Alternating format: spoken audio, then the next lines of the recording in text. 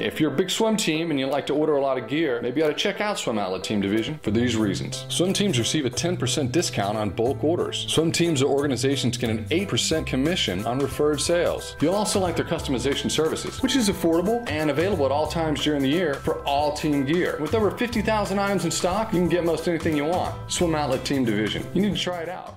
You'll be glad you did.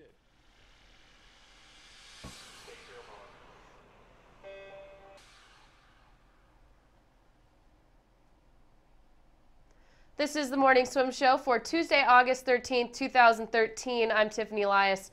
In today's show, Jeff Cummings takes us back to Barcelona once more to meet with one of the United States breakout swimmers who was a member of the men's gold medal 800 free relay, Charlie Houchin. Here's what he had to say.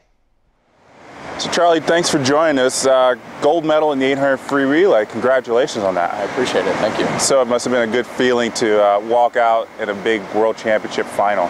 You know, it was to get to walk out with Ricky, Connor, and with Ryan was special. And if anything, it was just empowering to be with those guys. So you weren't nervous at all about this being your first big international final? You know, I really wasn't. I may have been a little nervous in the morning relay, but at night it really was just fun. And I just remember thinking to myself, there's no way that I'll go at least what I went this morning. Like, how could I not swimming with these guys? So that prelim relay, there was pretty much, you know, a big battle for those two spots that were going to be in the final. How did that motivate you to swim fast in the morning? You know, I think I did a good job, a better job this year as opposed to, say, last year of executing my personal race strategy. You're totally in the moment with the team, with the other three guys, but if you don't go back to what you know and do best, once you hit the water and you're executing your part of the team effort, you can kind of get lost. Right. And so I think I just did a good job of kind of executing what I've always done. And 1:45.6, I'm going to be really excited about that. I know it was a relay start, but I mean, your best time by a second.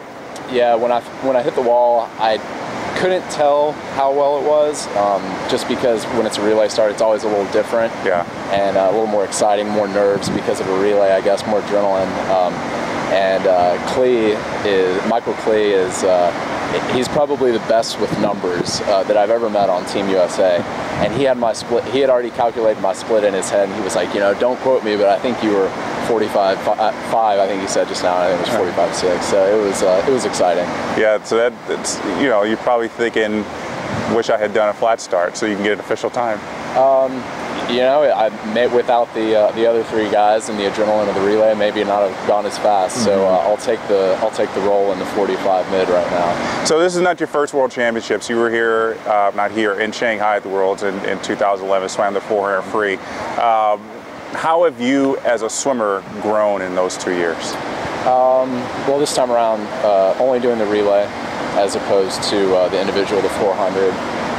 It was nice this time getting to see the first 5 days of the meet instead of swimming the 400, which is usually that first day. Yeah. And so I got to you know, absorb what the other guys and the other girls were doing a little bit more. I think just with time and with participation, at the very least at this level, that I've gotten used to, I've learned how to stay within control of what I can do, while all, you know, the chaos of one of these big meets, the international swimmers, the moving to and from the hotel, all that's going on, you can still kind of stay in the zone and do what you need to do. So as I said, it was the second faster than you've ever swum in your life.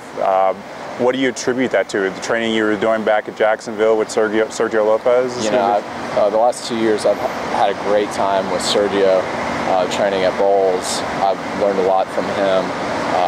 He's gotten to share a lot with me, just soaking everything in. His experiences as an athlete, his experiences as a coach, it has just been really a blessing moving from training with Sean, which was incredible, to training with Sergio now, and just always viewing it as a progression in your career. It's been a great thing. His mindset for the sport is really second to none of the coaching minds in the sport right now. So how do you take this experience in Barcelona and move forward in your swimming career?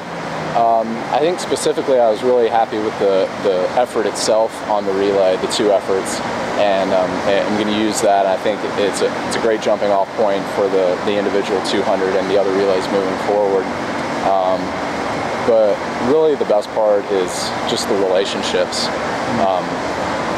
Knowing how to capitalize or learning how to capitalize on the relationships that you either improve upon at these meets or you make new ones is really the best part. And if you're not finding ways to take advantage of these great relationships with these great athletes, then you're missing out on the best part. Right. Well, I'm sure there's a lot that you have to soak up now. We're here on the last day. It's you're probably relieved. Are you going home right away, or are you staying here for a little bit? Yeah, I'm taking the flight out with the majority of the team in the morning. It's going to be good to get back in the States, I'm sure. It will. This is a great city, and I know everybody's enjoyed being here. Well, Charlie, congratulations on the gold medal. We're looking forward to seeing how you continue to do in the future. I appreciate it. Thanks, Jeff. Thanks. It's always great to listen to breakout athletes such as Charlie Houchin. All right, Jeff will be back in the chair tomorrow interviewing more great guests on the Morning Swim Show. That's it for today's show. I'm Tiffany Elias. Thanks for watching.